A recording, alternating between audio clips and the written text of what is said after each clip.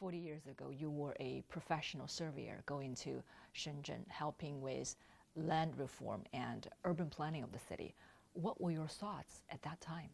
It's a very impressive experience, being able to participate in the early stages of Shenzhen's planning and development, and to be able to see how my own vision of Shenzhen 40 years ago has been exceeded in many, many ways and many, many times over.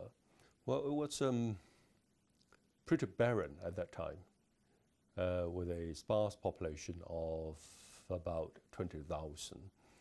When we were asked to help, we were volunteers doing a pro bono for the country, plan the first city plan of Shenzhen Special Economic Zone. The population target, so we were told, was 300,000. And we had a good debate with the Shenzhen officials, and we said, where on earth would you get 300,000 people to come and live here? And now, as we know, it's well over 10 million people. So that's very impressive. That really gives you a sense of the speed of development of the city. It's totally historic and totally unprecedented. I can't think of another city anywhere in the world that has that kind of speed. Such has been Shenzhen's remarkable rise. There's now a temptation to compare it to Hong Kong, and many commentators are doing this. Is this fair? Well, the two cities are actually very different. And I think the differences between Hong Kong and Shenzhen make us very good partners, and we have been in the last 40 years to mutual benefits. And I think going forward in the next 40 years or 100 years, I think we'll continue to work together.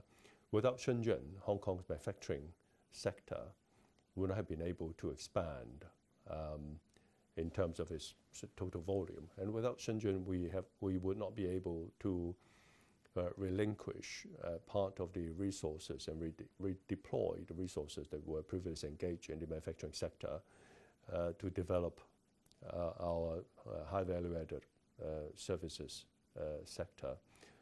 And even if you look at the financial sector, which people talk about quite a lot in Shenzhen nowadays, and say if Shenzhen goes ahead and develop its own financial services sector, would it impede Hong Kong's own development? I say no, because if you look at the contents of the financial services sector now, it is actually quite focused on, for example, commercial banking and the stock market. And if you look at the insurance sector, it's basically sort of life insurance. So we are very focused, and the sectors, subsectors are pretty narrow.